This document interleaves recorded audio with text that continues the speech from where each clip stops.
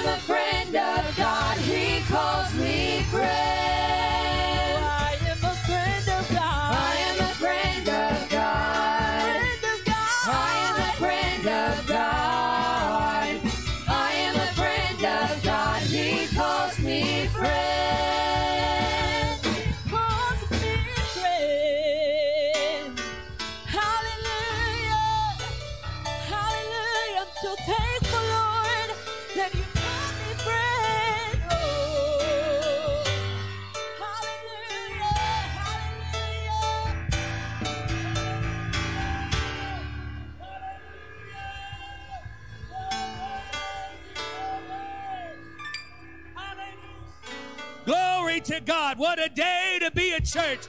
What a day to feel His Spirit. What a day to come to magnify my King.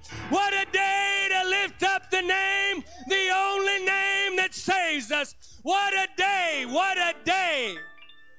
What a day of rejoicing it's going to be when we walk on streets of gold. What a day it's going to be when we don't go home. What a day it's going to be when I'm not worried about lunch, but I'm just lifting up that name forever and ever. What a day of rejoicing that will be when my Jesus I shall see. When I look on that face, the one that saved me, that brought me out of darkness, that took me out of the miry clay, that gave me His name and placed it on me in baptism.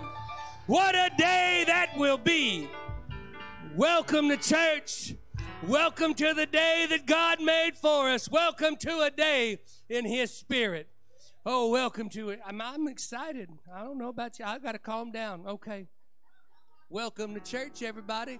Please join me in prayer. Let's pray for the service. Jesus, we thank You. Praise You, glorify Your name. Hallelujah, You're worthy. My God, let us be in one heart, in unity, my God of the Spirit, in unity of purpose, to serve You, to worship You, to be led by the Spirit today, my God, and see You do a work today in this place. We praise You, love You, thank You. Ask it in Jesus' name. Shake somebody's hand and tell them it's a day, and what a day it is. Praise God. Invite somebody to shop around.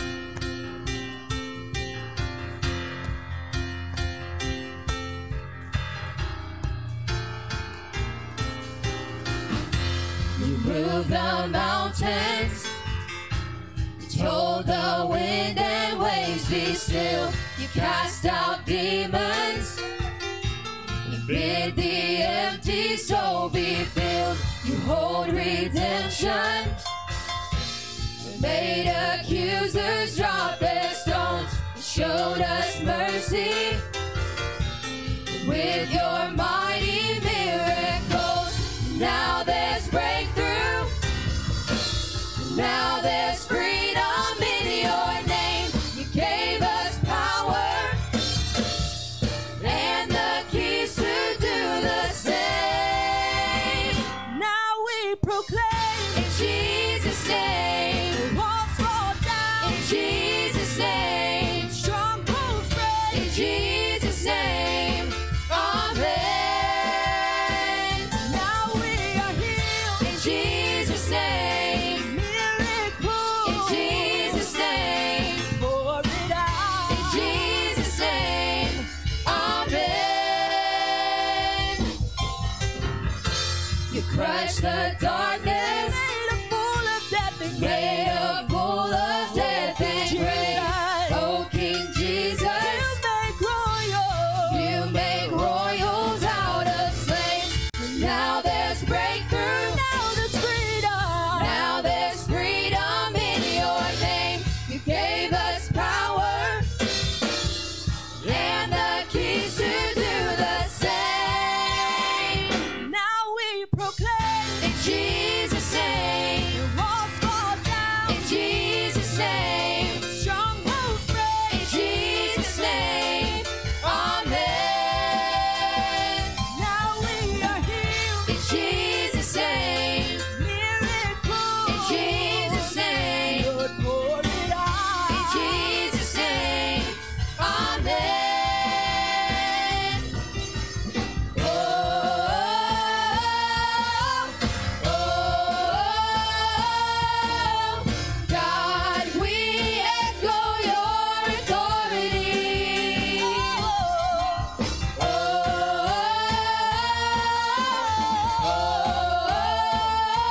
God, we echo your victory. We walk in your victory. We stand in authority. All for your glory. For your glory, Lord. For your glory, Lord. We walk in your victory. We stand in authority. All for your glory. For your glory, Lord. For your glory, Lord. We walk in your victory. We stand in authority. All for your glory. For your glory, Lord. For your glory, Lord. Oh, oh, oh, God, we echo your authority. Oh,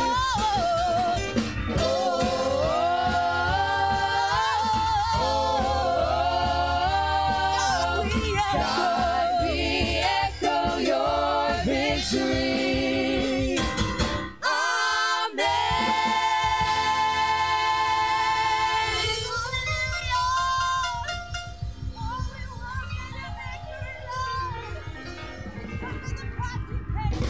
Come on, if you love what you feel in this room, would you lift your voice one more time with me and clap your hands unto the Lord right now.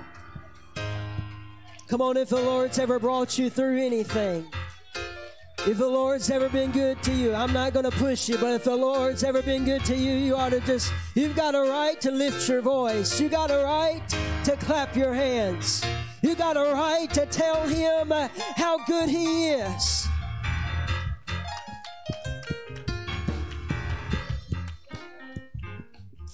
Amen. When I think of the goodness of Jesus, I know that's a simple phrase, but when I think of the goodness of Jesus, you see, I was I was in a bad place, and we've all been in bad places at times.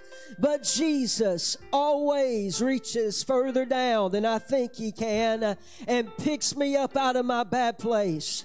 And He changes me. He makes me whole. He makes me new. He gives me the strength that I need. Amen. Aren't you thankful this morning for the power of the Lord? Amen. Look to your neighbor right now, and I want you to tell them you're glad to see them in the house of the Lord today.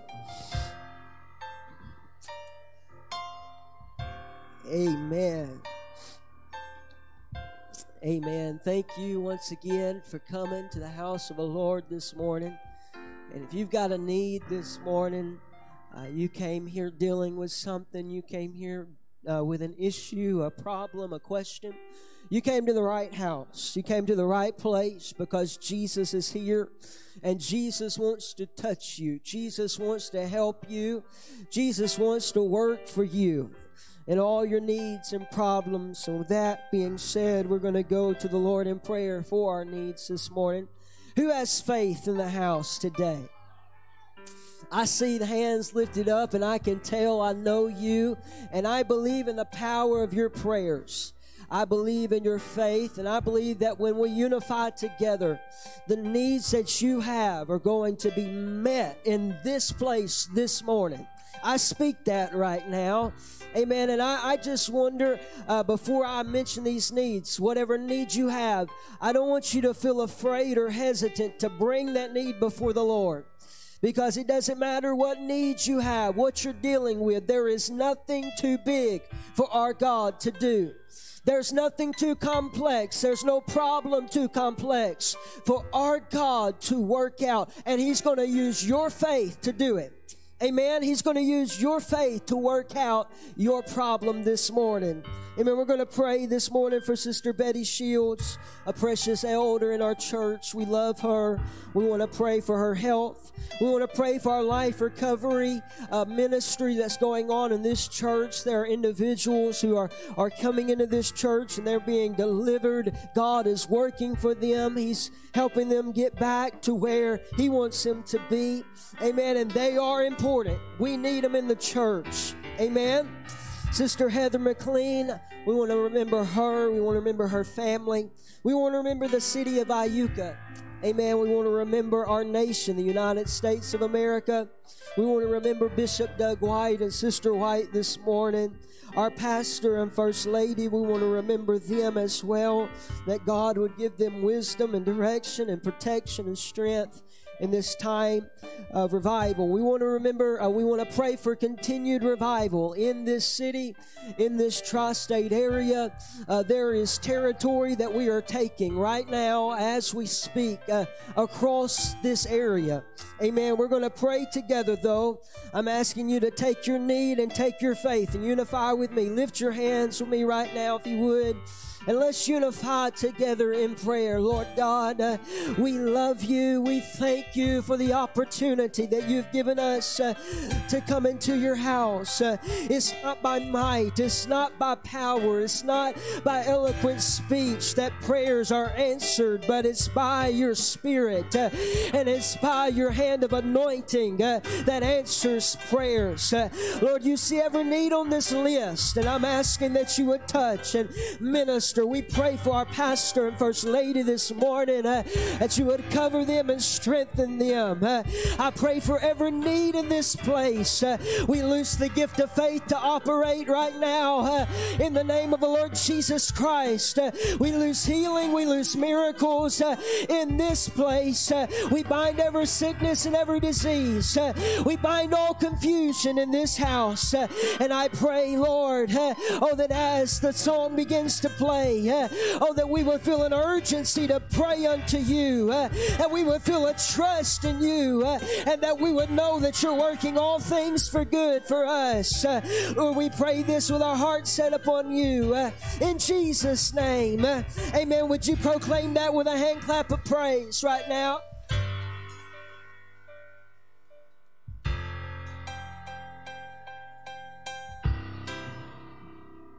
Come on, that's good. That's good.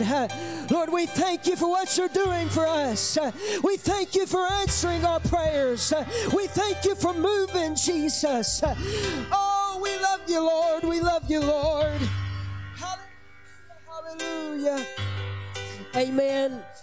If you would, if you feel comfortable, I urge you to come to the front with your need, and the ministry team will be glad to pray for you this morning.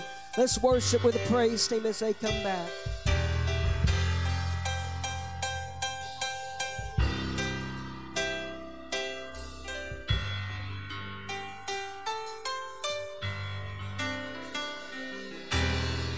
The name of Jesus is greater. The name of Jesus is stronger. The name of Jesus is higher above all things.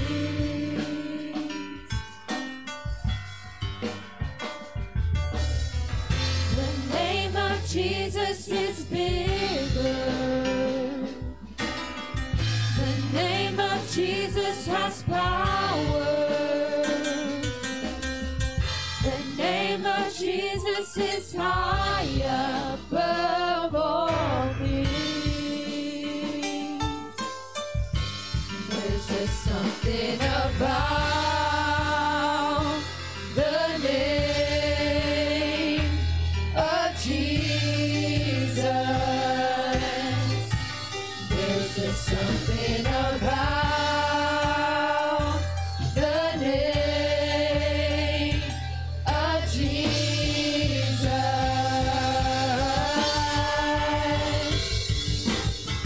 The name of Jesus brings healing. The name of Jesus brings freedom. The name of Jesus is high above all things. Oh, the name of Jesus. The name of Jesus is victory. And the name of Jesus saves. The name of Jesus has saved me. It's high above all things. The name of Jesus is high above all things. And there's something about the name. There's just something about the name of Jesus. Something happens when I speak the name. There's just something about the name of Jesus. Jesus, name above all names. Healer, the one who takes all pain. You're the Savior, risen from the grave. Your name is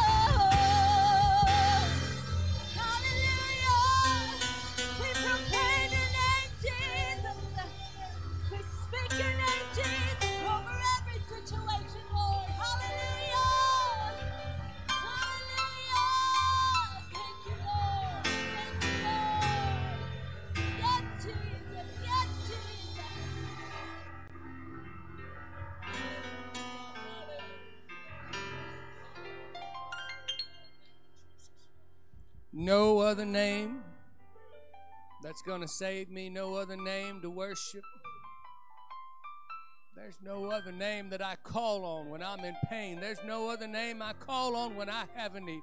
I mean, my wife might be in the house, but I'm talking to Jesus first, y'all, because he's the one that can meet the need. If we could get the ushers, please. If you've got a financial need, he's the one that can meet it, amen. And he's got the best savings plan in the world. I'm telling you what, the return on tithes and offering, stock market can't beat it, y'all. Bitcoin can't beat it, amen. You can't beat it, amen. If you would, join us in prayer. Lift up your voices and pray with me. Upon the authority of your word, I have given, and it shall be given unto me. Pressed down, shaken together, and running over. I am a giver. I bring my tithes and offering today into your storehouse. Therefore, the enemy is rebuked, and the curse is broken. I live under an open heaven. You pour out upon me such a blessing, there is not enough room to receive it. We receive jobs and better jobs, raises and bonuses, sales and commissions, benefits and settlements, estates and inheritances, interest and income, rebates and returns, checks in the mail, gifts and surprises, bills paid off, debts demolished, and royalties received. My whole family saved and walking with God. Perfect health and abundance to walk in divine favor and blessing. I am blessed going in, and I am blessed going out. All that I do shall prosper in Jesus' name. Give as the Lord has blessed you in Jesus' name.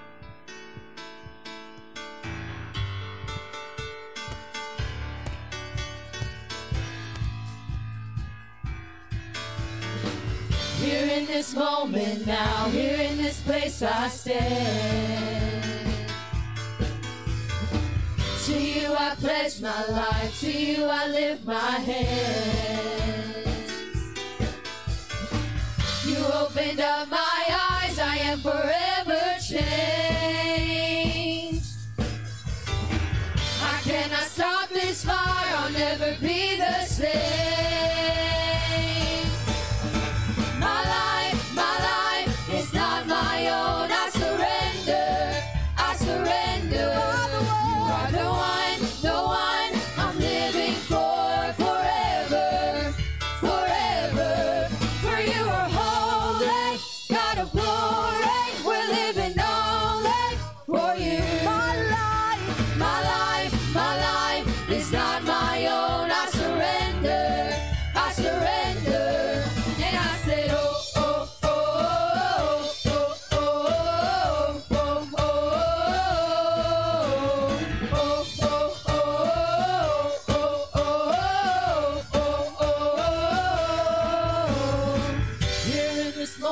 Now I give you everything. I'm holding nothing back, Lord. I'm holding nothing back. I offer all of me. Oh, Lord. You are my heart's desire. You are my great reward. I cannot stop this fire. I am forever yours. My life is not my own. I surrender, I surrender. You are the one I'm living for forever, forever. For you are holy, God of glory. We're living only for you. My life is not my own. I surrender, I surrender. And I said, oh.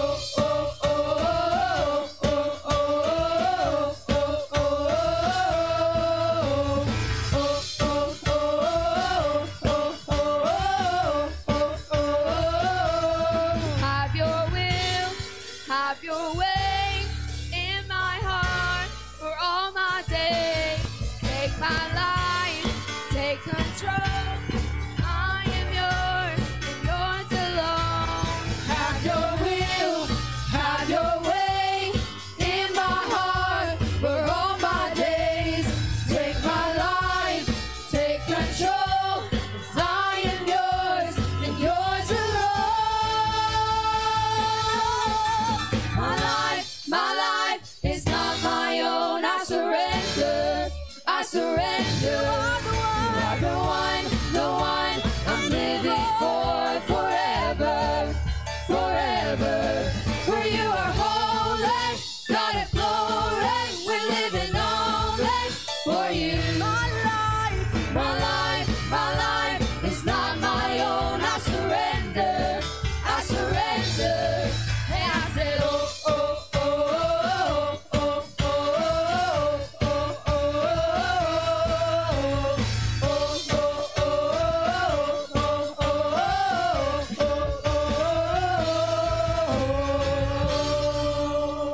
He's a worthy God, can you give Him worthy praise?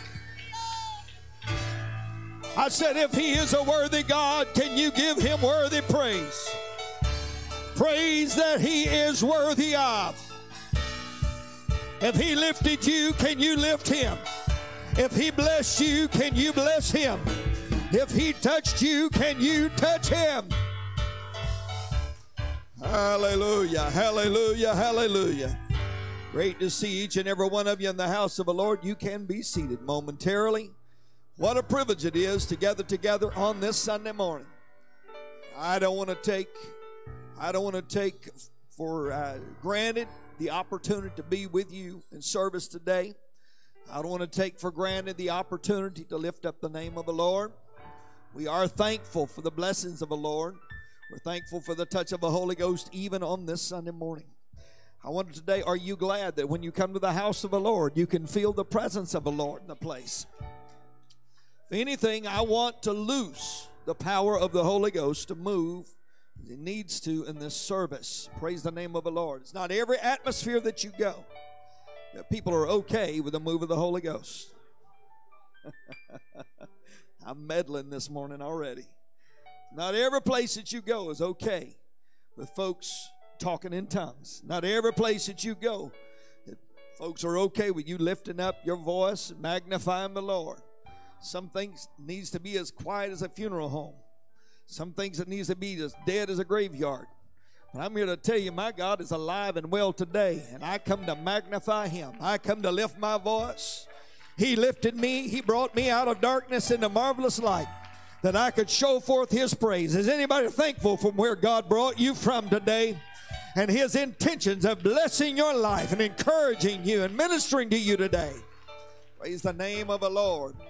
So thankful for all of you today. And God's blessed this week tremendously, and we are sure thankful for it. Progress has been made, and we are thankful for all the men and their manpower that they have expended for the sake of the project that's ongoing out back. And I encourage you, not necessarily walking out onto the site. There are still some dangers in that, but still, I would encourage you, walk around back, take a look around. Somebody the other day I was talking to said, originally when the slab was here, I told somebody, folks really don't have a clue until that building shows up out there of the magnitude of what God is doing out back right now. And I showed a picture to somebody the other day, which picture really doesn't justice either. I said, but I got to zoom up and show you something. They said, what's that? I said, there's actually a man standing in this building. And I zoomed up on it, and they go, whoa, that's a big building. Hallelujah. Yes, sir. It's a big building. God's doing big things, and we are thankful for it. Thank you all for your sacrifice and investments. This has been a great weekend. Yesterday, we had 2 endeavors downtown with the events that were going on at the market and also at our Veterans Day parade yesterday. Thank you for all of those who helped out with that. Made it such a great day yesterday. The coffee shop was covered up. Those were at Divine and Books and Boutique was there. Sister Erica had her boutique there, and I asked all, and they all said it all went tremendous yesterday. And we are thankful for those efforts. I do want to take just a moment this morning and to honor great men who have done great things, and we are thankful for their sacrifice. So I want to ask, if you've ever served in any capacity in military, if you would stand right now, whether you're active duty now or whether you have been active duty in the past, we'd ask you if you would stand, men and women across the house right now. I wonder, can we take just a moment and give them a hand of appreciation for their sacrifice, for their investments, for their endeavors? Thank you so much. We appreciate greatly. Let me say that again. We appreciate greatly their endeavors. Thank you so much. You can be seated this morning. God bless each of you. And with that, yesterday evening, great time of fellowship. I showed up at the youth gathering yesterday afternoon, and friends, whatever it was, Friendsgiving. Amen. That's awesome. And we had a number of guests that were at Friendsgiving last night. I think I counted at least 5 guests that were there, and I want to encourage our young people. You're doing a great job of bringing people into a very good environment to be involved and connected to, and thank you for doing that. Thank you so much. With that, too, a lot of things are upcoming in the near future. How many realize that not only Thanksgiving is 2 weeks away? Am I right? 2 weeks away? 2 weeks away? 2 weeks away. I'm old. It's slipping by fast. But with that, not only is Thanksgiving around the corner, Christmas is following right behind it. Amen. And it's coming on fast. Some of you drew up when I said that thinking, oh, my Lord, I haven't got anything bought for Christmas yet. We understand how that goes. But with that, please be in prayer this week. Somebody say this week. This week kicks off our portion of the project out back. And a lot of our men and those that will be helping with that will be involved in the process of carrying this to the next level. And we don't have a very long window to get that taken care of. We actually have 2 projects that's going on right now. One out back and one that's fixing to kick off in the fellowship hall. And we've got great men that will be involved with all that. But I would ask you, please be in prayer for them, for not only their safety, but God would give them direction that we need specific things done. We don't need to go forward and back up 2 steps. We need to go forward and see this thing progress in Jesus' name. I do want to say thank you also to our men yesterday that worked successfully without falling out of the ceiling. Hallelujah. They got the security wiring and all that stuff going on, upgrades for it, and we are sure thankful for all of them. But I am sure thankful when I come in this house that the Lord is here to minister to needs on this great Sunday morning. We're in prayer for Brother Lawrence Delaney, who is sick this morning and not feeling well. Also, Brother Terrazas, who is at home. And we miss all of our folks when they're away and not able to be here. Glad to hear that Caleb is doing better. We've been praying for him this week. But I believe the good Lord is not through with this service this morning. Is there anybody else expecting God to do even greater things this morning and the rest of this service today? If that's your heart to see God do great things, I wish you'd get on your feet right now. I wish you would lift your hands and ask the great God that we serve to minister in the continuance of this service. Wonderful Savior, we are so thankful today for your touch, your word, and your timing. Today our hearts are open to receive of what you would say. Where our hearts are open today, God, to receive of what you would do in this service today. We clap with our hands and give you glory and praise and honor. Great is the Lord and greatly to be praised. Hallelujah. While you remain standing, it's by divine timing today that Brother Jesse Scroggins will come and deliver the word of the Lord. It's been a few days ago now that I really kept feeling the tug of the Holy Ghost to say, call Brother Jesse. You need to have him to preach. And as I was fixing to call or text, Brother Scroggins texted me. He said, Pastor, I don't have to preach at any time, but just know the Lord has given me a word. I said, thank you, Brother Jesse, for divine timing. I was fixing to call you. And the Lord has a word for somebody in this house today. I just ask you to open your heart and receive what the Lord would have for you today. Would you give this man of God a great hand of appreciation? Brother Scroggins, as you come, take your liberty today. We sure do love you. Amen. Why don't you lift your hands unto the Lord right now and begin to pray. Come on, can you usher in His Spirit right now? Come on, if you've got the Holy Ghost, why don't you usher in His Spirit right now? Let's not just play around with it. Let's not be easy with it, but come on, in the name of Jesus. Lord, we want you to enter this place right now, God. We want your Spirit. We want your power. I tell you what, why don't we activate what Pastor preached on Wednesday night so eloquently? Why don't you lay your hand on your neighbor right now, your brother, your sister, if it's appropriate, and let unity work in this house right now in the name of Jesus. Find just somebody right now to connect with and begin to pour out.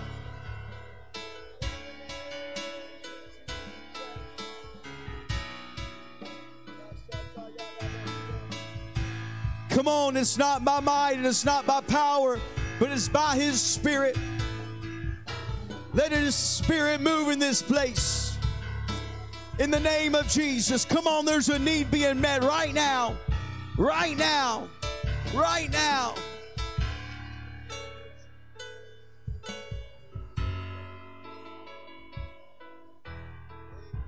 What a beautiful Sunday morning to be in the house of the Lord. I give each one of you honor.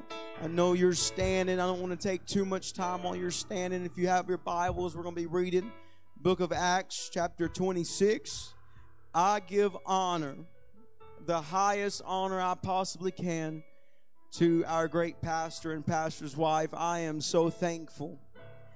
And I know that I can hand this mic to every person in this church, and we can all just tell about how thankful we are for Brother and Sister Lambert, the vision that God's given them. Not only the vision, but the drive.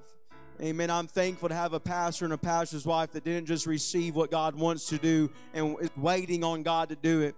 But we've got a pastor and a pastor's wife that's actively praying and doing whatever they can and driving the vision that God's given and saying, God, whatever you need us to do. How many is thankful for that? We don't need to take that for granted. There's some out there that's just looking for a salary and a paycheck.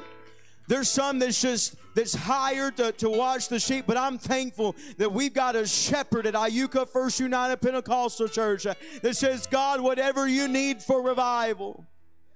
Amen. I'm thankful for it. I give honor to each and every one of you.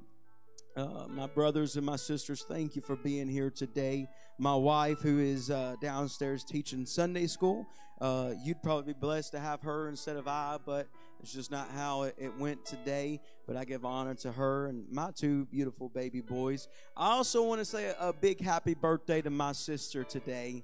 It is Virginia's birthday. I want to say happy birthday. So proud of her and each and every one of you. Amen. Acts chapter 26, when we start at verse 25.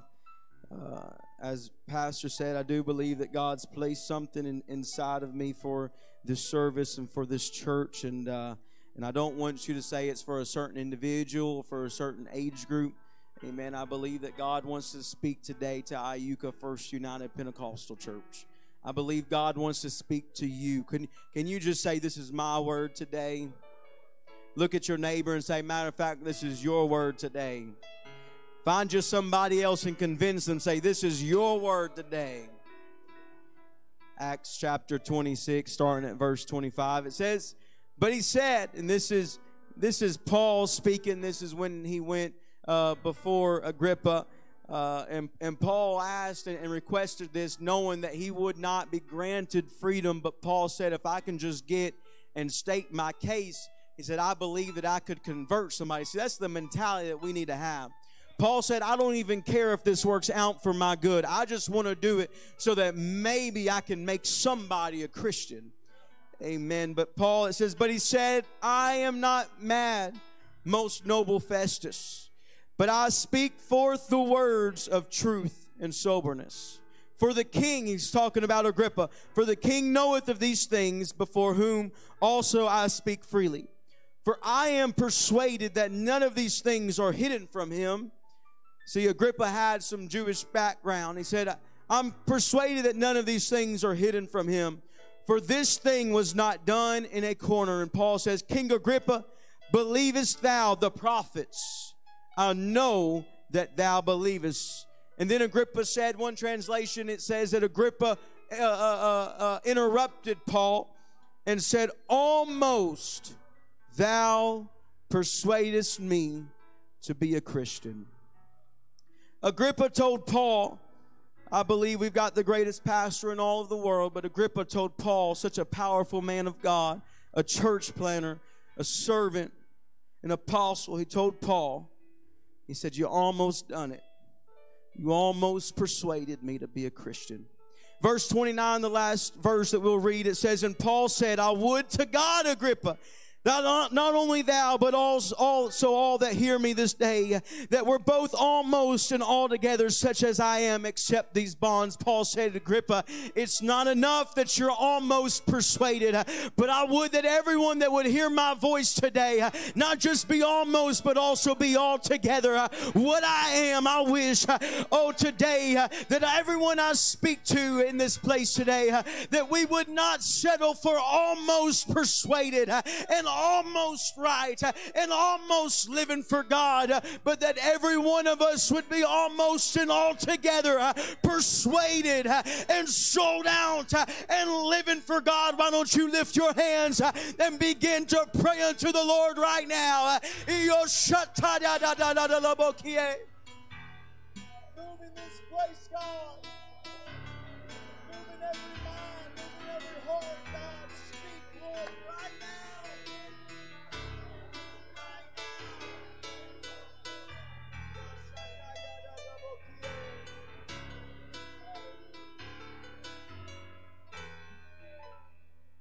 Hallelujah.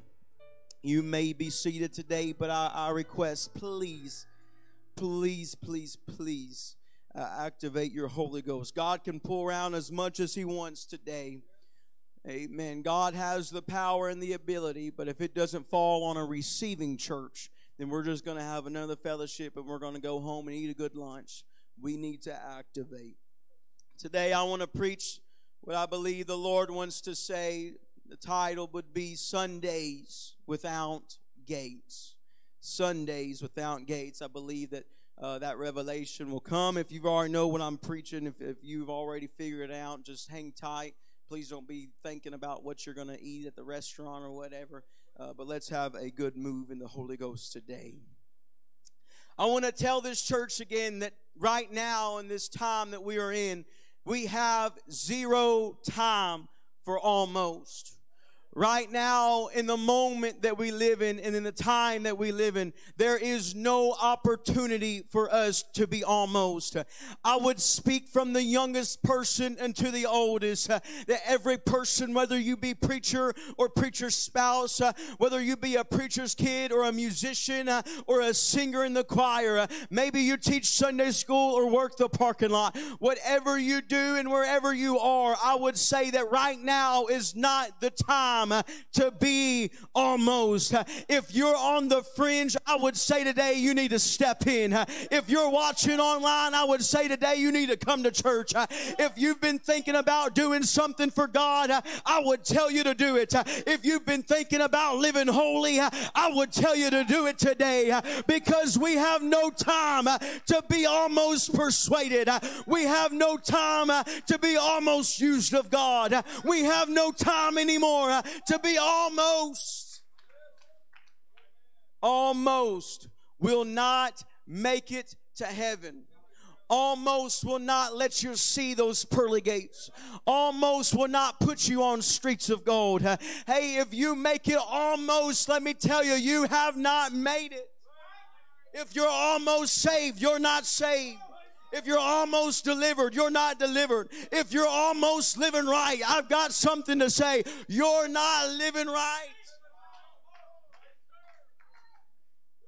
Today, I want to shatter that word of almost. And I preach today because I believe that God wants to restore apostolic authority and revival unprecedented. And to have apostolic authority, let me tell you, you've got to be apostolic and you've got to have authority.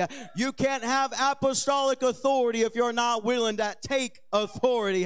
So today I take authority and say that it is not the time for almost. Almost won't get you there. My son, I love him to death, and guess what? He almost listens to me all the time. You know what that means, parents? He don't listen to me. We cannot be almost. In the book of Nehemiah, we read, and it tells the story of Israel being exiled, and Nehemiah, he's been exiled, and he's in the palace at Shushan. And Nehemiah, there's some that come from Israel and come and meet Nehemiah there. And one, and I hope I'm pronouncing his name correctly, it's Hanani, something like that. We'll call him Han. He's, amen. He's dead and gone. He was a good man. But Nehemiah asked him, he asked about those that escaped and are in Jerusalem. And he begins to tell Nehemiah, and he says, the remnant. Somebody say the remnant. The remnant. He says, the remnant are in great affliction. the walls of Jerusalem are broken down. And he goes further to say, and the gates are burned.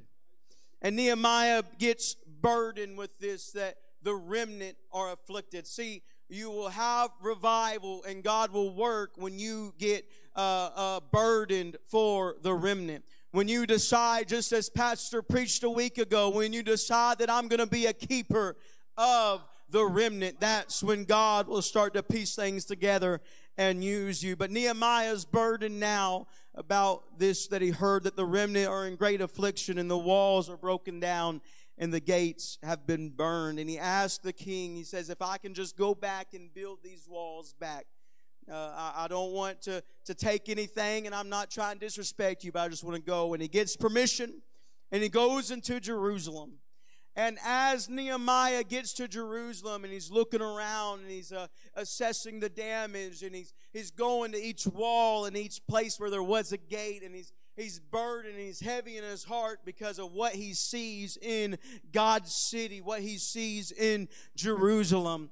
And while he's there, there's some named Sanballat, Tobiah, and Geshem that came up to him and was asking, what are you doing here? You see, Sanballat, he was a Horonite. I hope I'm pronouncing that correctly as well. And Tobiah, an Ammonite, and Geshem, an Arabian. And they were in Jerusalem, and they came to Nehemiah. What are you doing? What's going on? Why are you even here? And Nehemiah just began to tell them that God placed him in Jerusalem to rebuild these walls and to build Jerusalem back up. And Sanballat, Tobiah, and Geshem began laughing at Nehemiah and saying, no, that's not going to happen. That's funny, but no, Nehemiah, you're not going to rebuild Jerusalem. You're not going to rebuild the walls.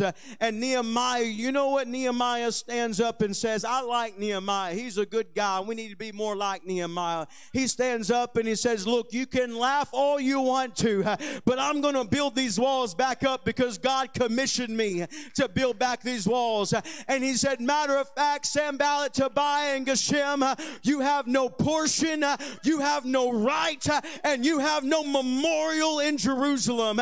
It's time for the children of God to stand up and tell all those things that you've been dealing with. Look, I'm building the walls back, and you have no portion, you have no right, and you have no memorial. Amen. They weren't Israelites. They weren't Israelites.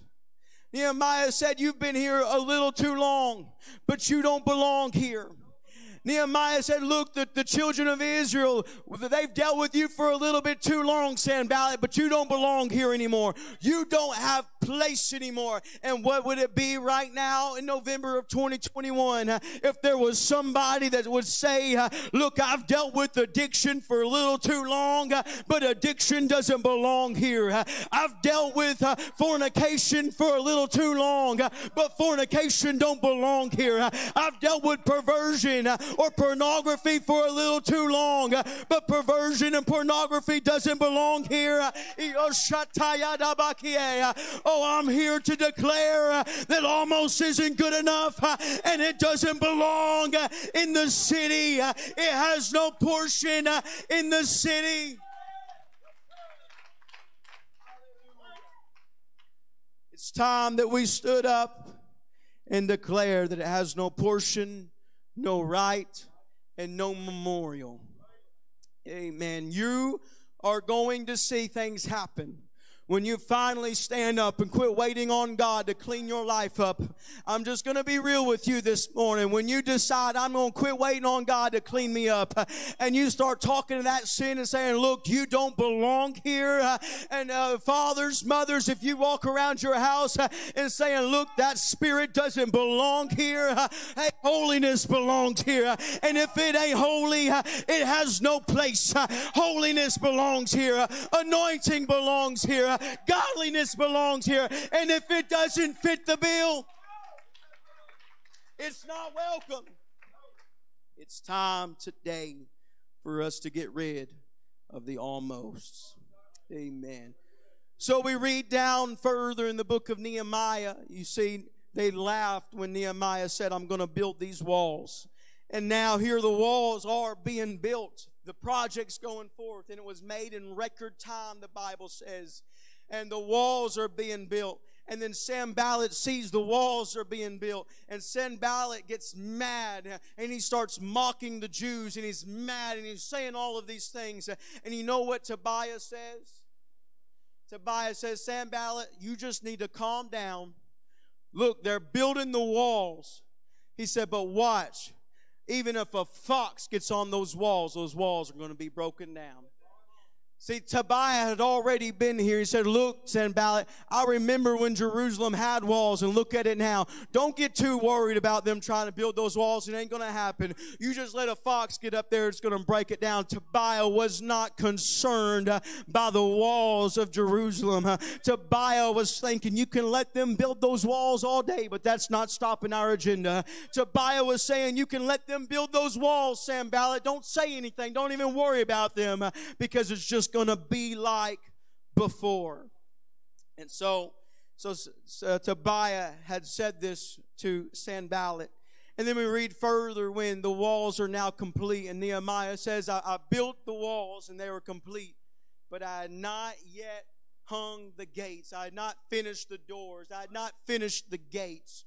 And at this moment, you see, Sanballat and Tobiah and Geshem, they laughed when Nehemiah said that he would build the walls. And then when the project was going forth and it looked like the walls were going to be built, Sanballat was mad and he mocked the Jews, but Tobiah was not concerned with the walls.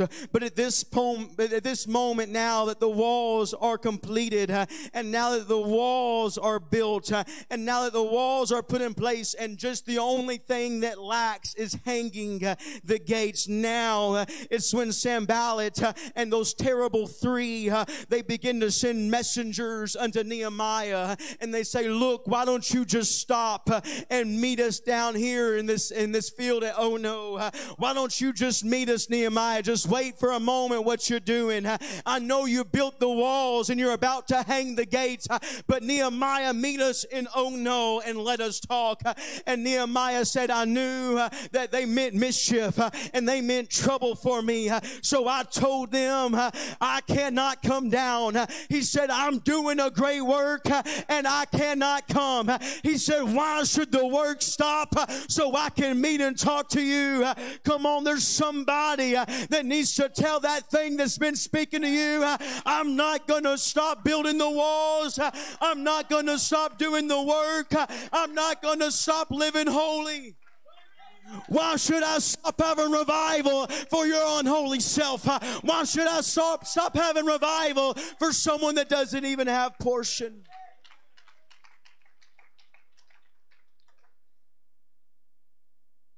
So Nehemiah tells him, look, I'm not meeting you in Ono. I'm not even going there. That's not what God wants. That's not what I want. That's not what this project needs. That's not what God's people needs. That's not what revival needs. He said, I'm not going. They sent 4 times. 4 times. Come on, Nehemiah. Let us go to Ono. Let's talk. Let us talk. Let us talk, Nehemiah. Let us talk. Let us talk. Let us talk, Nehemiah. Just come on, Nehemiah. Just come down to Ono. Nehemiah says, each time I answered them the same way. I am doing a great work and I cannot come down. You see, there's going to be spirits that test your consistency. Because Sunday I lived for God, and they're going to come knocking on your door on Monday morning, and they're going to see, I wonder if he's still going to live for God. On Monday you came to prayer meeting and you got saved, and then Tuesday morning they're going to come at your door and see, I wonder if she'll still be holy, or maybe she'll listen to a little music, maybe she'll do a little thing, maybe she'll live a little unholy, maybe he'll get a little unright. There's devils that will test your consistency and see if the answer's still today what it was yesterday. Oh, but Nehemiah, you need to have some consistency about yourself to say, I'll live holy on Sunday, I'll live holy on Monday, I'll live holy on Tuesday. It's not time to be almost. Amen. So they sent 4 times and they got the same answer each time. You know what they done the 5th time?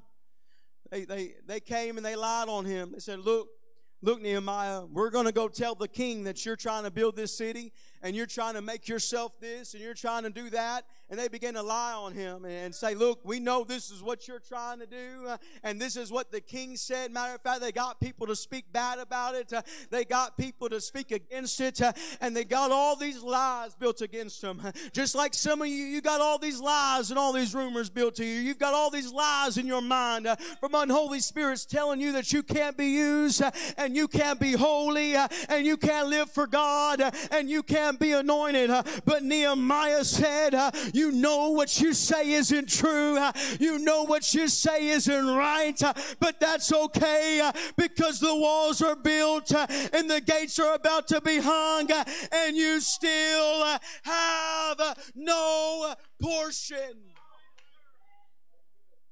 Amen. Nehemiah for the 5th time says, I'm going to keep building. I'm not going to let your lie stop me. I'm not going to let it stop what God wants to do, but I'm going to keep building. See, again, they laughed at first. They laughed when Nehemiah said that he would build the walls, and then they got mad and they mocked when the walls started being built. But they did not become violent until the gates were about to be hung. They lied and they got mad and they laughed at all these things. But then when the gates were built and they were getting ready to place them on the walls, so they saw the walls and they were mad about it, but they got violent and they meant for evil and they meant for destruction when the gates were about to be hung. You see, because they knew that the walls would be an inconvenience to them, but they knew that gates would be their destruction. They knew their walls would be difficult, but their gates would be impossible. They knew their walls, they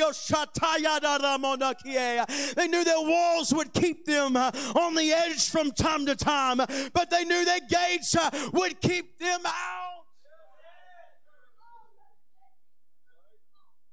See, Tobiah was mad because he knew as long as Jerusalem has walls, you see, the priests of Jerusalem, when the walls were broken, Tobiah and him got friendly, and the priests started letting Tobiah in the temple, and started letting Tobiah in the storeroom, and Tobiah knew, even if there's walls, I've still got access to what's not mine.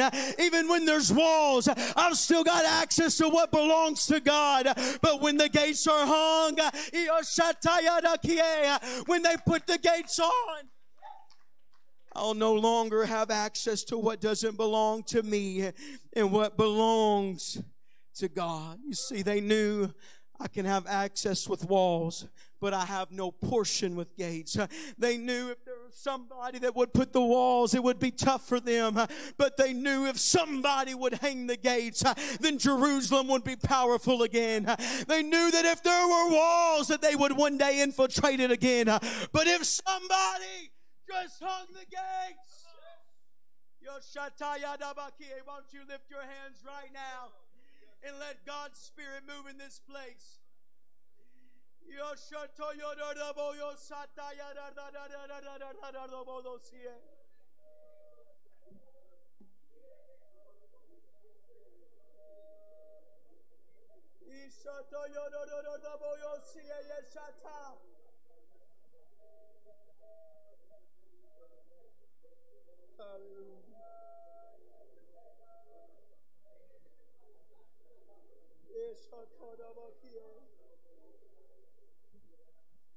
Come on, it's Ayuka. It's time for you to hang the gate. It's time for you to hang the gates. It's time for you to hang the gates. Hallelujah. It's time for you to hang the gate. You see, all day long you can say, Tobiah, you have no portion. Tobiah, you're not welcome in what belongs to God. And all day long you can proclaim those things. All day long you can tell yourself that you got to be holy. And you can tell that spirit that you've been dealing with that I'm going to be holy. But until you hang the gates, they will always have a portion. Today I bring the word of the Lord that I believe that God placed preaching to you Sundays without gates. Because there's those that come to church every Sunday And there's those that come to prayer meeting. And there's that may even come to pre-service prayer. And they've got these walls that look so good. They've got these walls that they built and put back together, but there are Sundays without gates. There are those that come to every function, and they come to every meeting, and they come to every dinner, and they show up when others might not, but yet they are still Sundays without gates. They've hung the walls. Oh, and their walls sure do look good. They sure look like they're living holy, and they sure look like they're living right, and they know the right prayer to pray, and they know the right time to clap, and the right time to jump, but there's Sundays without gates. They're just walls. It's just a city built of walls without gates. They look good. Man, they look good. Matter of fact, their walls might be taller than some, but there's no gates. There's no protection. There's no protection. There's no gates. If we're not careful, we can become Sundays without gates. We can become so satisfied in our walls, and we can become so content in building our walls that we forget to hang the gates. But what's the importance of the gates? Why should I hang gates? Why should I not be a Sunday without gates? You see, in Nehemiah, we read and we hear all these things about Sanballat, Tobiah, and Geshem after or before while they're building the walls. But you know what? When the gates were hung in Jerusalem, you know the Bible barely even mentions Sanballat, Tobiah, and Geshem anymore. Matter of fact, the only time is 2 times in Nehemiah 13 when the Bible reveals that Tobiah was sneaking in the storeroom of the temple because the priests have given them the access and option. And then we read another time when Nehemiah ran Sanballat's grandson out of Jerusalem because he didn't belong. Those are the only 2 times we read again in Nehemiah about Sanballat and Tobiah. Why? Because Nehemiah hung the gates. Why don't you hear about them anymore? Why don't you hear about them trying to kill God's people anymore? It's because there were gates. You'll stop dealing with it when you decide to hang the gates. You'll stop hearing it once you decide to hang the gates.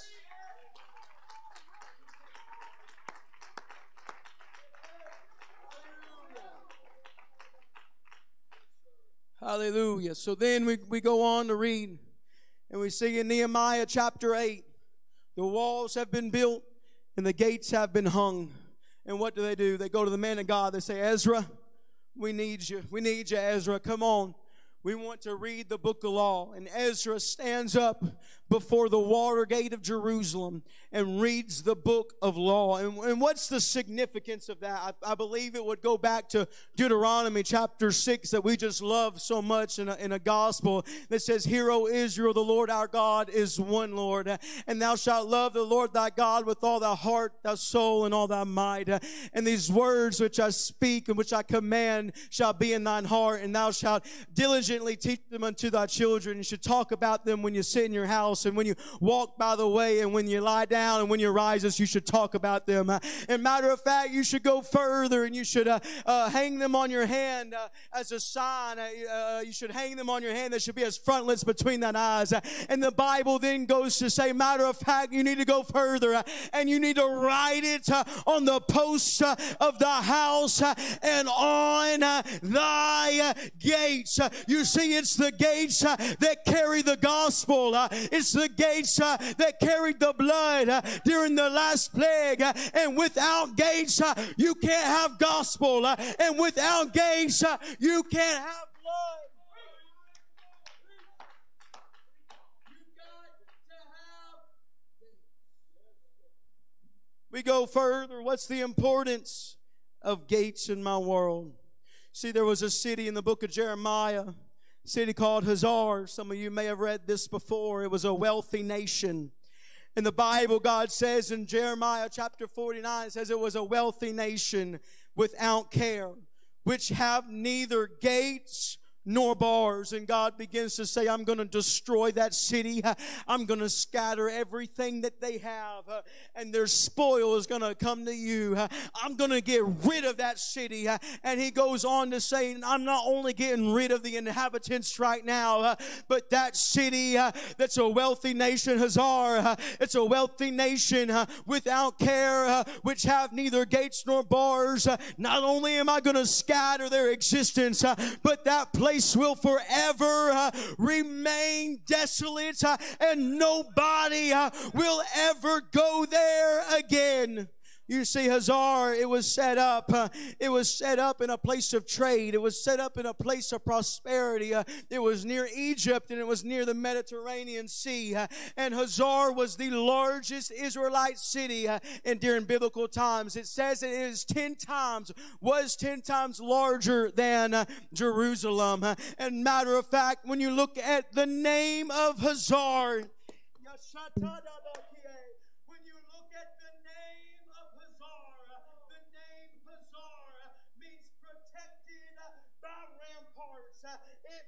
protected by ramparts. And if you know what ramparts are, it means defensive walls with walkways on top.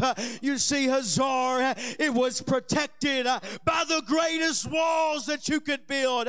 It was protected by the greatest foundation of walls. But there was one downfall.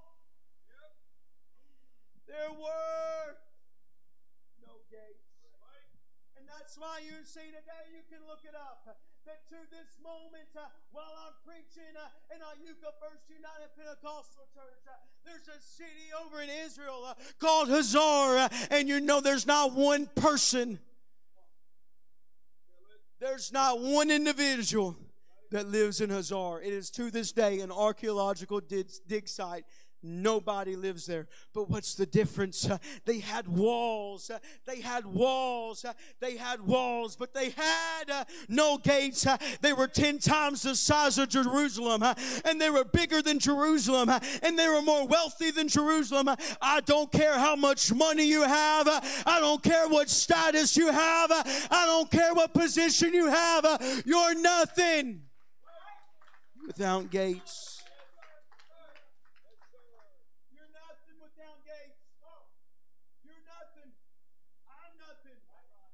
Trying to be rude. I'm not trying to be ugly. I'm not trying to make you upset. But let me tell somebody in 2021, your bank account means nothing. Your job means nothing. Your status means nothing. Your position means nothing. You've got to have gates. Hazar destroyed. He shatadabakie. Oh,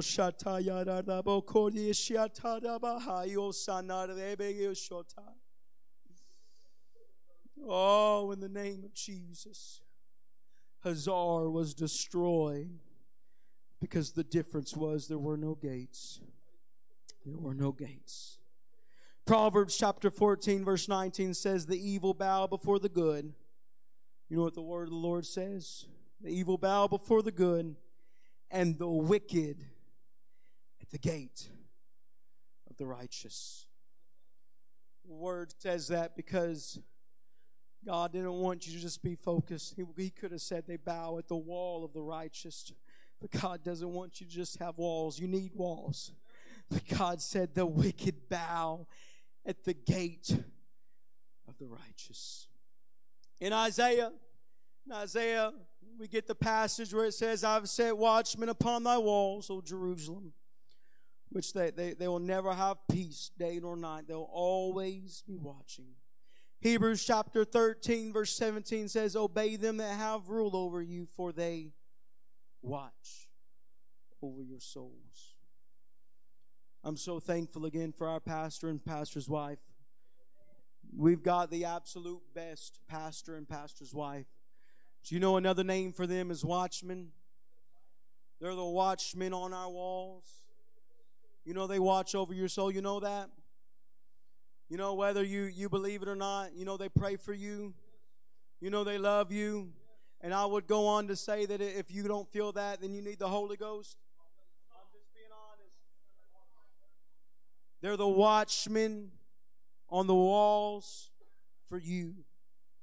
So you want to know something? When the watchmen see something coming towards the city, he says, look out! Look out! There's something coming that's going to destroy your family. You got to close the gates. And then you look at the watchman and say, sorry, sir, but I just never hung the gates. The watchman can make the warning all day and can tell you got to shut the door and you got to make preparation because there's a lion. There's something out here trying to destroy you and your family. But you're going to have to look back and say, I never even hung the gates. I was satisfied with the walls. And I was a Sunday without gates. Listen, I would never say this negative of my man of God. You would never hear me say one thing against him ever in my life. I would never. But our pastor is useless in your world. In your world. The watchman is useless in your world. When you decide that you're not going to hang the gates. Your pastor is useless in your family. Oh, your you know what you do? You say, Pastor, I love you, and I'm so glad to hear you preach, but I don't want you to be my watchman. You know what happens, moms and dads, when you go home and you say, I just don't think that Pastor hit it on the nail today. And when you say, I just wish Pastor would let go of that standard today. When you get home and you sit around your dinner table and you say, I know that Pastor said you don't need a date by yourself and you don't need to be in that vehicle by yourself with that person that's not your spouse and the opposite sex. You're saying, Pastor, I want to be a Sunday. But I don't want gates. You know what happens, moms, when you tell your baby girl, look, I know the skirt length's supposed to be X and Y and Z, and I know you're not supposed to put in that on your face, and I know Pastor and Sister Lambert want us to live holy, but it's okay. We can go to church and we can worship, and matter of fact, we can go to the altar, but you don't have to live that way, Mama.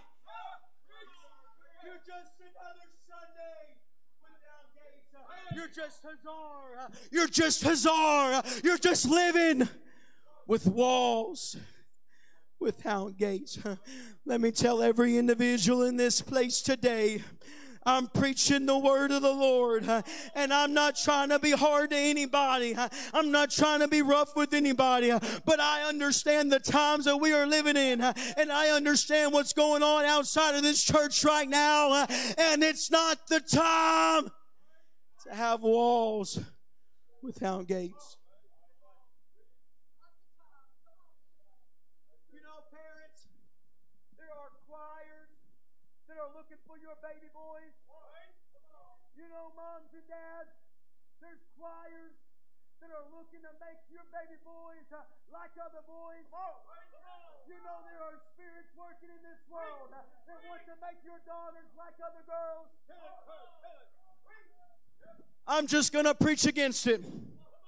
You know that there are people in this world that are trying to tell you it's okay for a 12-year-old girl to hook up with a man that's well over the age of 18. You know, there's people in this world that say it's perfectly okay. It's perfectly okay. You can do whatever you want. Whoever you want to be attracted to, you just like them. It's your body. You just be attracted to them. That's the way you were born. You know, there's a world that they want to destroy the purity of these young people. And they want you. How old are you, Elijah? They say that 17's too young to not already lose his virginity. They say that Sam right here is too young to live this way. Hey, that he needs to go ahead and do things that Sam has no business doing right now because they want you to be walls. They want you to be Sundays without gates. Matt, when that baby boy comes, there's got to be gates.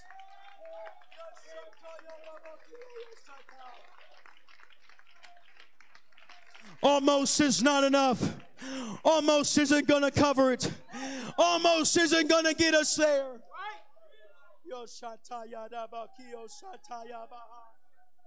Come on, lift your hands and begin to pray in the Spirit right now. If you don't agree, I'm sorry, but you're not saved.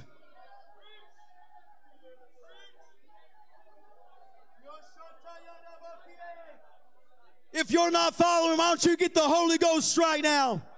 I'm not trying to be mean, but I'm trying to be real.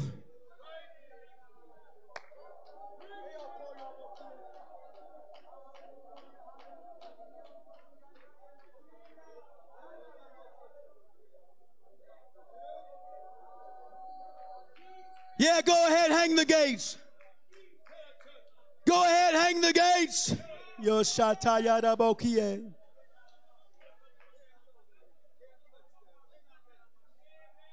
Come on. Come on, Dad. I would stand up right now and I'd say I've lived so long with just walls in my world. I've lived as Hazar. I've built pretty walls. Come on, Father. I'd stand up right now. Come on, Mom, I'd stand up and lift my hands and say my family's no longer gonna be a Sunday without gates. I'm no longer gonna pick and choose what pastor preaches anymore.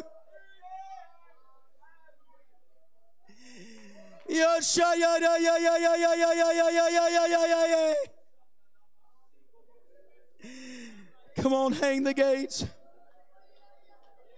Come on, hang the gates. We don't have time to live unholy anymore.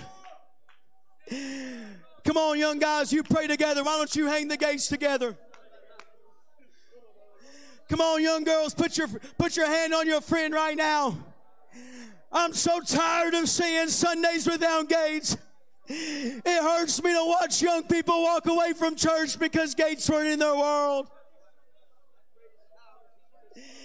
Oh, hang the gates. Hang the gates. Yoshata yadabokie.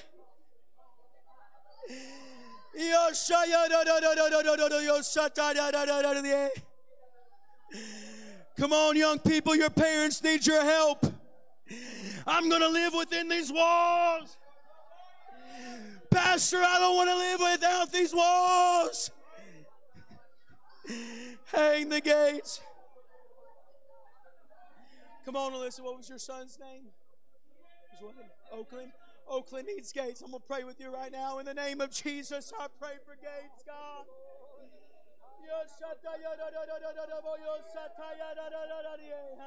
I pray, God, for gates that would never fail.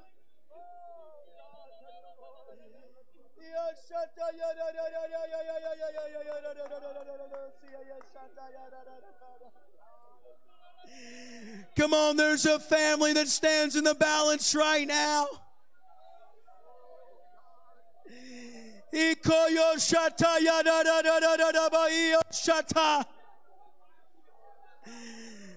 Come on, Brother McDonald. Come on, Brother McDonald. I need gates.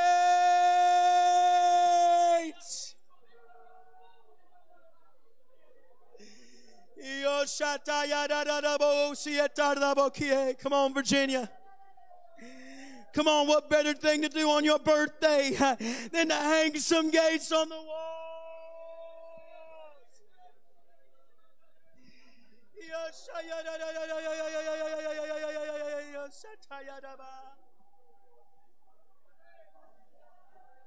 Hang the gates. Hang the gates. Hang the gates. Hang the gates. Hang the gates. Come on, Brother Bruce. That's the way to go, sir. If you're not praying with somebody, make your way down to this altar right now and say, I'm not going another day. I'm not going another day without gates on my walls. Come on, that's it, that's it, that's it, that's it.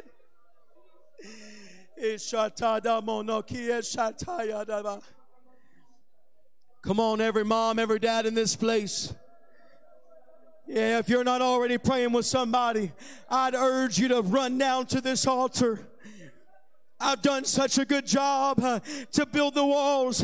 Well, buddy, that's not good enough anymore. I've done such a good job to build the best walls. Well, brother, that's not enough anymore. Hang the gates.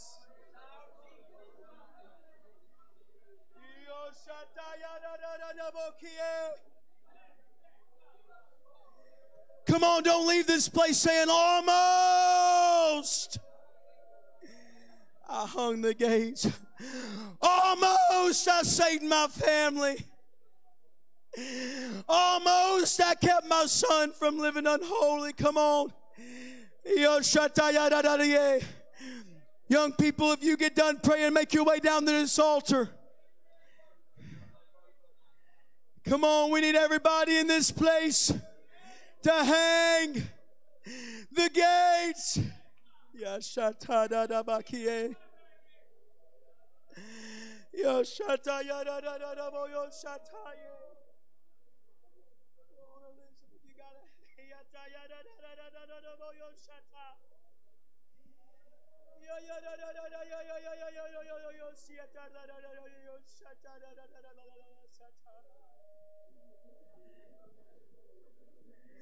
Come on, young people. There's going to come a time in your life where your parents' gates aren't good enough for you. Come on, Caleb. Come on, Levi. Come on, Riley. Come on, that's it. We got people moving.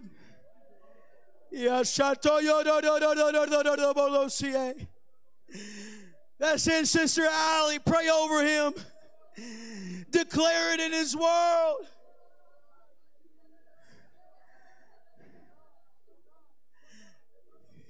In the name of Jesus.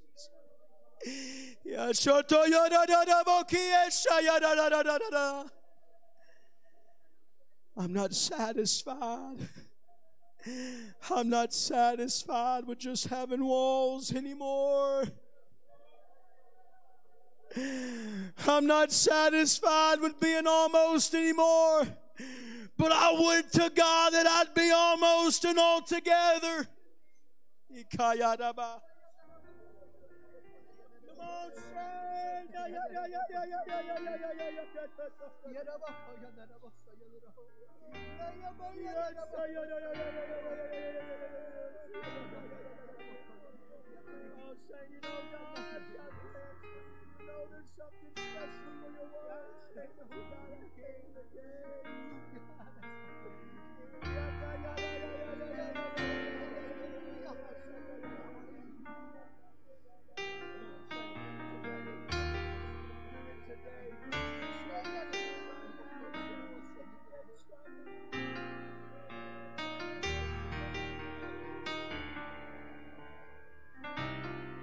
Come on, I know that there's prayer being made here and there, and that's wonderful. But I just ask that everyone in this place, if you want holiness in your family, if you want holiness in your world, that's awesome, Caleb. Come down to this altar right now. Don't say this is just a message for the young people or this is just a message for people with children. Come on, if you want God to truly use your family, if you want God to truly use you right now, make your way down to this altar and put some gates on your walls. Put some gates on your walls. Put some gates on your walls. I'm not going to live like Hazar anymore. I'm not going to have these beautiful walls. I'm not going to be a Sunday without gates. Come on, what will you leave this place saying today? Almost I hung the gates. And almost I lived holy. Or will you walk out of this church this Sunday morning and say, not just me, but my family and my house,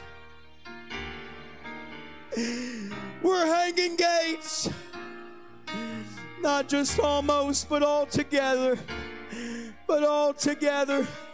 Come on, Sister Christy. Hang the gates, Sister Christy.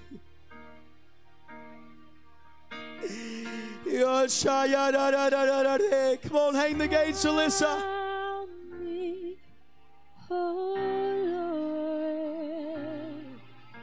Surround me. Come on, Virginia, hang the gates. I can't afford to leave this service until I know the gates are put in place. Let your presence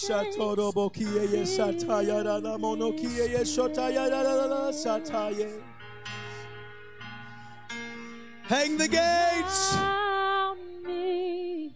Hang the gates. Surround me, oh Lord. Surround me, oh Lord. Let your presence fill this place. Surround me, oh Lord. Hang the gates. Come on, Brother Ryan. Come on, Brother Ryan. Oh Lord. There's a youth pastor today, young people, that's pushing for you, but you gotta hang the gates. Fill this place.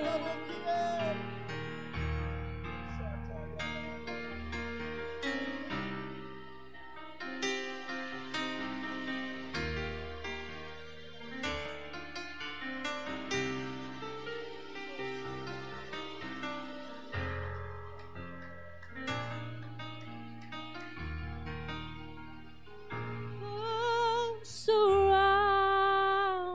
me, oh Lord.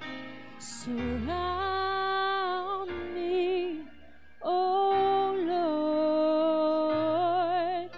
Surround Come on, Brother Jesse. oh Lord. Help him hang those gates. Let your presence fill this place.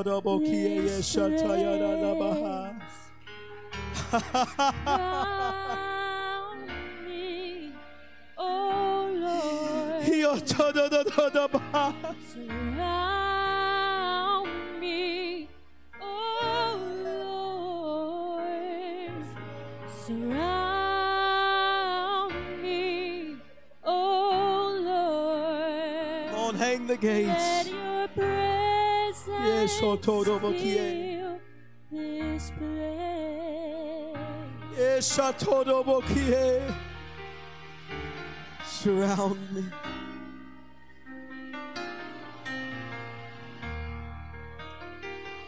Hallelujah. Real quick, I know that people are praying in this place, and I feel led to share something for just a moment. I tell you what, real quick, everybody in this place, can you come up to the front? If you truly want to make it to heaven, you truly want God, and you truly want a relationship with Him, would you make your way up to the front? It's all right. We can do men on one side, women on one, so that we're all together, and it's appropriate. This sermon, this message from the Lord today hits a little different with me. You see, God blessed me when I started coming to church. I had the best walls. I had the best example that you could ever have on how to build the walls and how to hang the gates. And as a young man, I followed that example. And as a young man, I built walls in my world, and I even hung gates. But at some point in my life, it just didn't get about the gates anymore.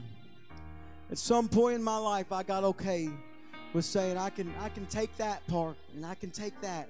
And matter of fact, I'll leave those walls in place. But there's some things that I want in that those gates are keeping out. And there's some things that are in the house that I want out, and those gates are keeping them in. And so I decided that I'm going to tear down the gates.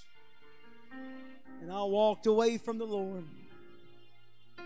And I would tell every young person in this place, though I stand here today and declare the word of the Lord, I would pray that not one person follows those same footsteps. And though I had time enough to make it back to the house of God, I would not advise you to test out your luck and see if you can make it time in the world and get back in the house of God. This world wants to destroy you. I can't say it loud enough that this world wants to destroy you. Young people, if they don't respect your boundaries, they want to destroy you. But I let go of those gates. Come here, Brother Cody, Brother Caleb. Let's go to Caleb. Whereas I let go of gates in my world, and I had a long, hard road that I had to face because of it. Young people, you hear me right now, because there's going to be people that you watch walk away from God. There's going to be friends that you see slip away. But thank God that there was somebody that was still willing to keep gates in their world, even when their friends didn't have gates. Oh, thank God that there were parents and there was a pastor, a pastor's wife in a church that kept gates in their world. Because I couldn't imagine trying to leave this old world to come back to the house and finding a place of ruin without gates. Come on, there's backsliders. There's backsliders that are getting ready to come into this house. And you know what they're looking for?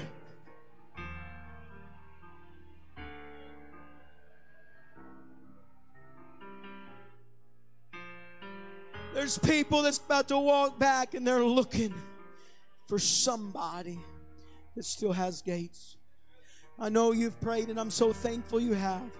But I ask you one more time, can you lift your hands right now in this altar as a church body together and say, I'm not leaving this service. I'm not leaving this sanctuary until the gates are hung.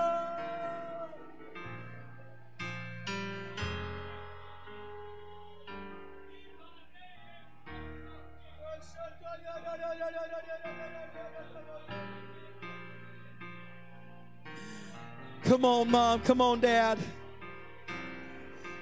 Oh, you leave your hands lifted for just another moment, because there's somebody in this place, and you hear the Holy Ghost this morning. There's somebody in this place today that got offended, and because you got offended, you didn't hang gates, and your children could die lost today if you don't hang.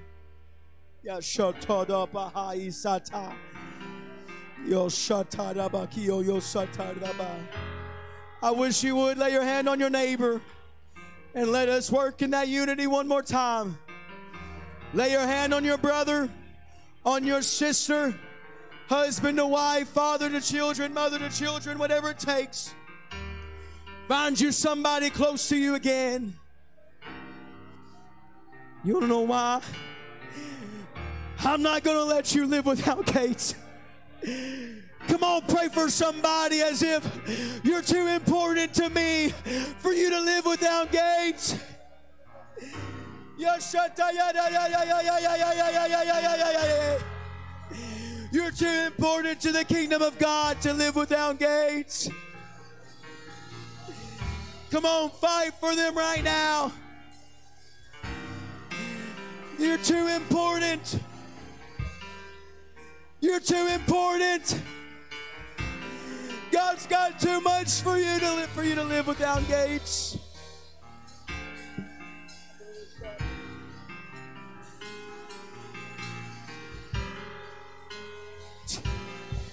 Hang the gates. Hang the gates.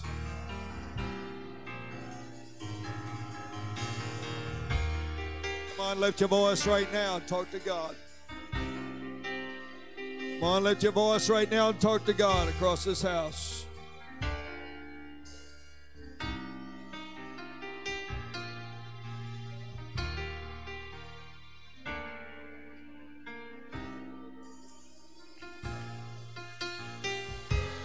Come on, lift your voice right now and talk to God across this house. God's touching the hearts in this place. Come on, God's touching hearts in this place right now.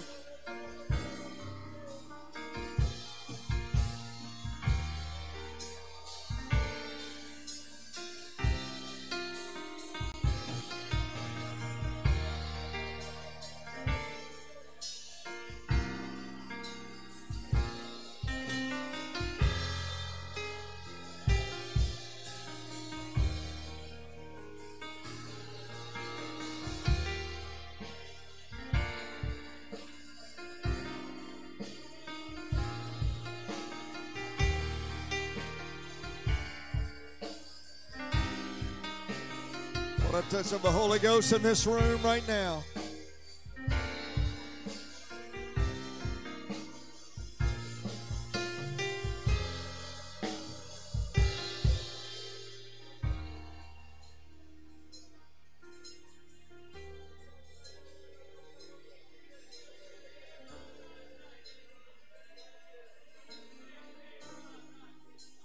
So my question today,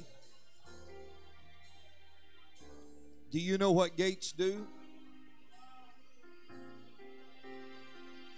They control what comes in. And they control what goes out.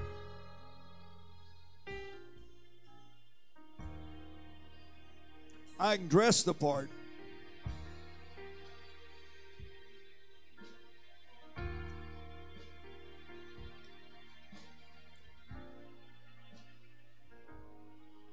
Sometimes gates say no.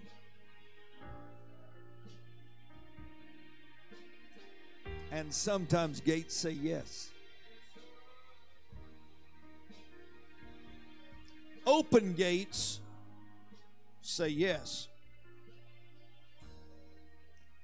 Closed gates say no.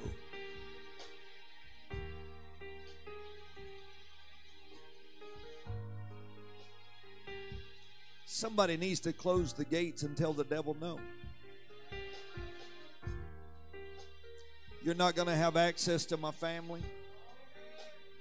You're not going to have access to my church. You're not going to have access to my mind or my spirit. Today I'm closing the gates. I'm keeping the good in. And I'm keeping the bad.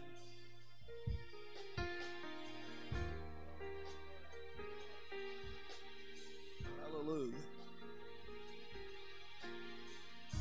Young people, when your parents put limitations on your access, they're not mad at you. They're not trying to do you a disservice.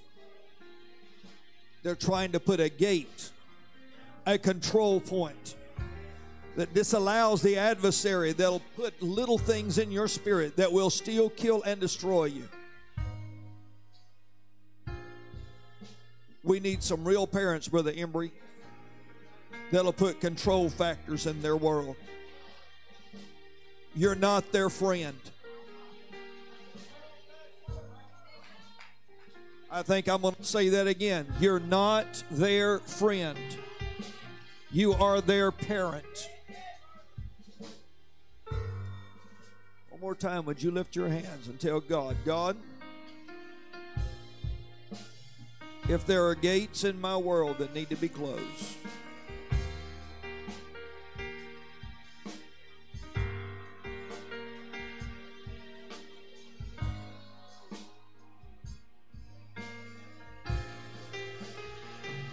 if I'm allowing little things to speak in.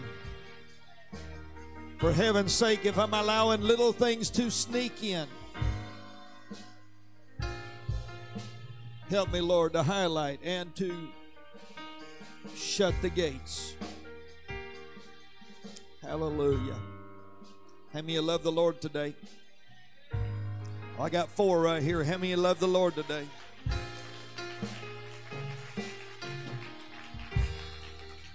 How many of you made your mind up? I'm not going to be Sundays without gates.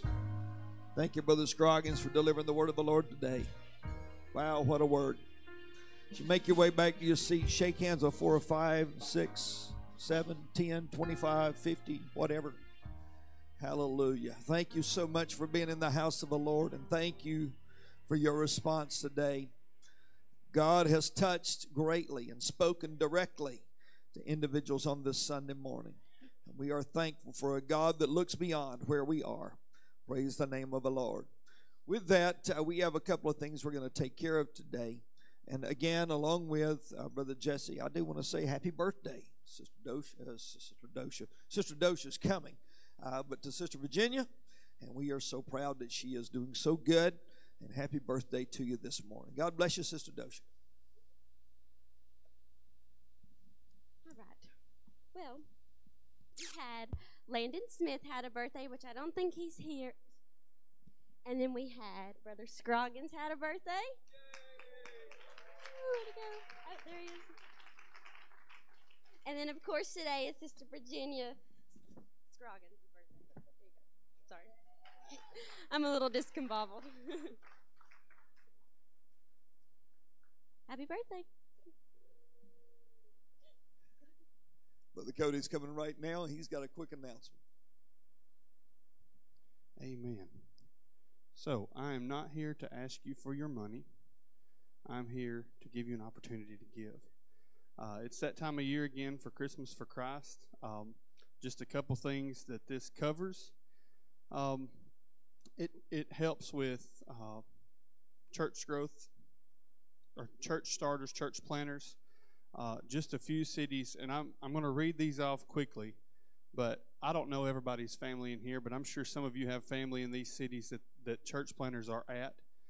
Brooklyn, and this is all in Mississippi: Clinton, Diamond Head, Eupora, Flowood, Gloucester, Hernando, Indianola, Jackson, Okolona, Pass Christian, Philadelphia, Prentice, Raymond, Saltillo, South Haven. These are target cities that don't. Those are places where church planners are, and they've got churches started. These are target cities where they're trying to get funds and get the stuff that they need to get a plant there. Central Jackson, Rolling Fork, Delisle, Ashland, Fayette, Moss Point, Horn Lake, Kiln, Success, that'll be a good one, Mantachie, Winona, Dido, maybe, Long Beach, and Lizana. So that's one thing that this goes towards is church plants and home missions churches in Mississippi. Another thing it goes to is Spanish evangelism ministry rallies, Spanish evangelism conferences, deaf evangelism conferences, Building the Bridge Conference, Christian prisoner ministries, and Parchment crusades. And then it goes to the District of Mississippi to go to the different church plants. Those things take money. I cannot remember the gentleman's name that was speaking at the church growth seminar, but he was the shorter guy with the glasses. But he was talking about he was at a church plant, and they were trying to get everything ready to start the church. They got the church started, and every service the same guy would come in, and he'd be like, we need this, we need that. He would ask for more toilet paper in the bathroom, even though they had plenty safety stock. They used one, so he wanted to get it replaced. And they were working in the church one day, and he said, Pastor, I think we need to go buy this. And he said, where do you think this money's coming from? I've only got a few people here. We can't just be buying a lot of stuff. So these offerings go towards helping these churches get funded and get started, and reaching family members, friends of family members in places that don't have churches. Some places do have churches, but they're wanting to go to a different part of the city. The city's so big, they're wanting to get them started on in a different area. I've took the biggest one, so you don't have to take it, okay? But these numbers, or these envelopes, are labeled from $1 all the way to $99. We have more that are higher than that. Get with Sister Lambert or Sister Chastity. If you would, on your way out today, stop by and grab an envelope. If we get all of these filled, if somebody grabs it, if everyone would grab an envelope and we fill those up, it would provide $5,050 to the District of Mississippi to give to these church growth and church planners. This also sends these church planners to any district functions, any general conference, anything like that, so that they can get refreshed. Because I can only imagine how it would be if you've quit your job and you've moved to a city to plant a church. You don't know anybody. You are the pastor there. You are constantly giving and giving and giving. This provides their family a way to go and receive and be blessed. But anyways, thank you so much. If you would, grab an envelope. Grab a couple if you want to. But thank y'all. Offerings due December 19th. Sorry, I meant to hit that. Forgot. Thank y'all. Amen. You'll be tremendously blessed by that. And I'm just going to do the announcements real quick. And then as you leave, you can make your way up here. And I encourage you to grab an envelope. Tonight, everybody say tonight, we have church at prayer starts at what time? 5:15 in the prayer room downstairs in Fellowship Hall. We'll be having a move of God. It'll transition into the sanctuary at 6. Tomorrow night is prayer meeting, and that starts. We also have church on Monday nights. It starts at 7 o'clock p.m. We encourage anybody, if you're available, you can come. I understand some have to work, some get off work late. But if you can make it here on Monday night, you want to be here to help cultivate an atmosphere for revival and growth. November the 28th is our church-wide Thanksgiving dinner, and that is going to be a lot of fun. You're going to, if you like to eat, I don't know how many of you came to our fall festival, but we had a blast of a time, had a lot of food, had a lot of fellowship, and you're going to enjoy. This is going to be somewhat similar, but it's going to be for the whole church, and they'll be making some more announcements about that as it gets closer. Please remember that the coffee shop will be open immediately after service this morning. They were uptown yesterday, did a wonderful job, and the coffee is really good. So if you want some good coffee, go down there, check it out. Also, if you're if you work for the coffee shop here at the church, Sister Amber has requested that they're going to have a meeting downstairs in the fellowship hall immediately after church. So if you help in any way, if you work on any Sunday or any event, please make your way down there as soon as you can after service, so that you can be a part of that meeting. With all that being said, please find somebody, let them know that we missed them this morning if they wasn't here. Remember the Christmas for Christ cards up here. Come grab you one and fill it out and bring it back. But let's come back tonight and expecting a move of God. You're dismissed in Jesus' name.